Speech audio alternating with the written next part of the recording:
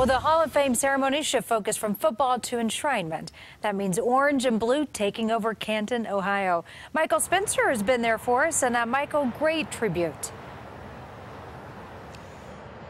Well, Karen, today was all about honoring Pat Bowlen's legacy as we await his enshrinement tomorrow night. And of course, we know in Colorado that Bowlen had an affinity for the Boys and Girls Clubs. Of course, the Broncos have their own Boys and Girls Club in Northeast Denver. Well, today, five of Pat's children visited one of the Boys and Girls Clubs here in Northeast Ohio. They donated a bench in his honor. That bench has the Broncos logo and a plaque of Mr. B on it.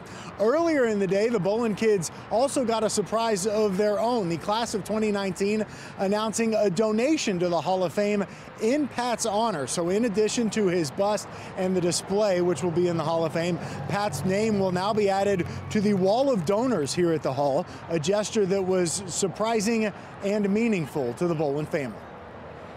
I think we all thought how special that was, that they were making a donation on behalf of the class of 2019. But when they announced that it was in honor of our father, there wasn't a dry eye among us, that's for sure. Mr. B is so underrated, and I think, anything we do for him is just not enough.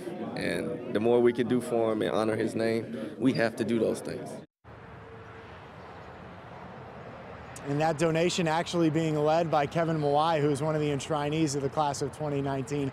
Another fantastic honor, I should say, for Pat Bowlen. Coming up in sports, more on the emotion that the Bowlen children are feeling as their father gets set to be enshrined into the Pro Football Hall of Fame tomorrow. And we'll hear from Champ Bailey about why the gravity of this weekend has yet to hit the former Broncos star.